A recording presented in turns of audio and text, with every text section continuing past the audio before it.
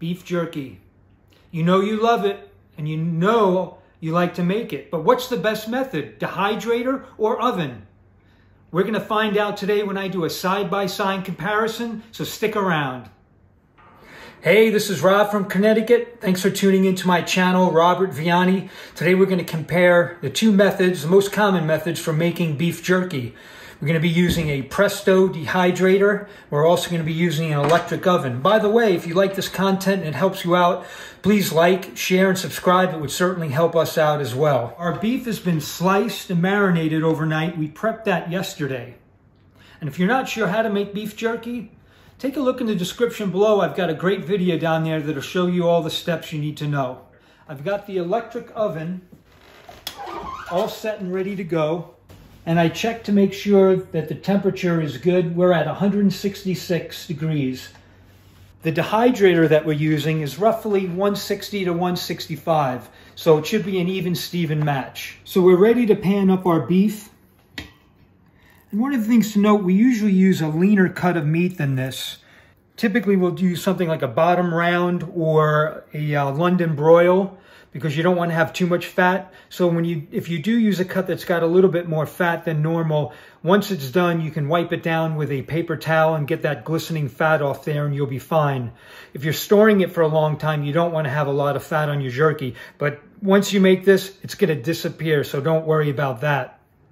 Today, we're using the Presto Dehydro. And by the way, I'm going to have a great review of this dehydrator coming up. We made a bunch of dehydrated apples and a couple of loads of jerky, so stay tuned for that.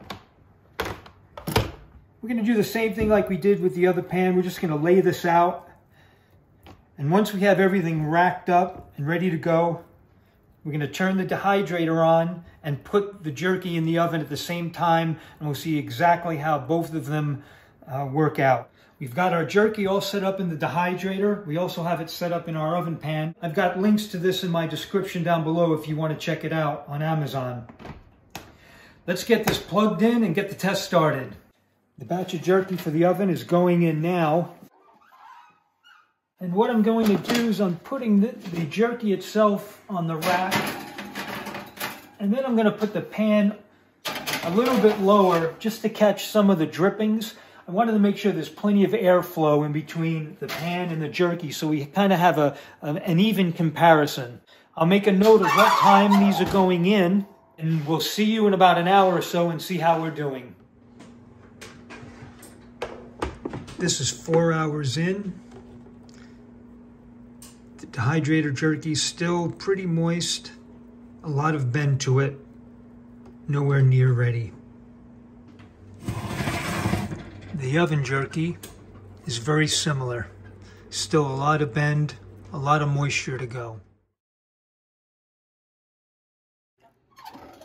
Our jerky's been in the oven dehydrating for about 7¼ hours, and the dehydrator's been running for 7¼ hours. Let's see the results.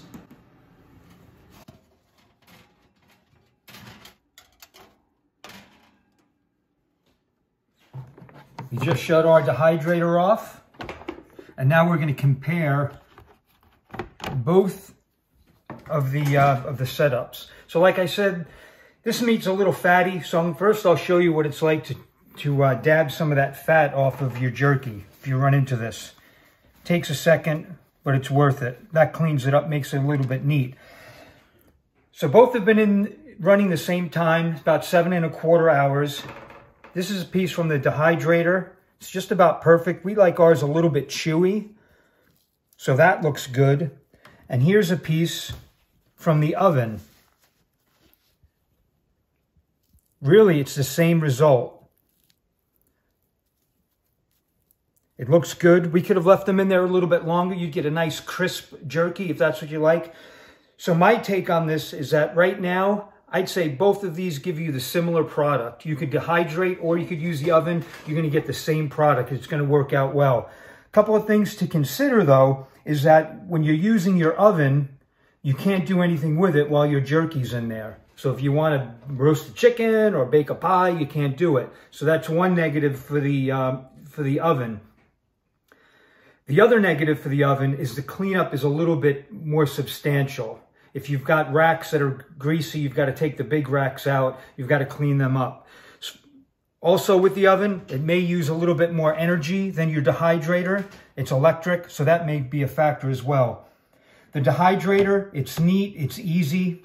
The racks clean up really well, and it's set it and forget it. You could put it on your table, leave it in the corner, let it run. It's not going to get in your way. So there you have it. My takeaway, they both work great if you want to make jerky. It all depends on which method you want to use. Try them both. The oven method may give you an introduction to making jerky or dehydrated food. Then you can go forward and buy a dehydrator on the link below. Don't forget to like and subscribe. I hope you like this. Leave a comment. Let me know how you guys are doing your jerky and if this helped you make a decision on how you want to make it in the future. We'll see you on the next one.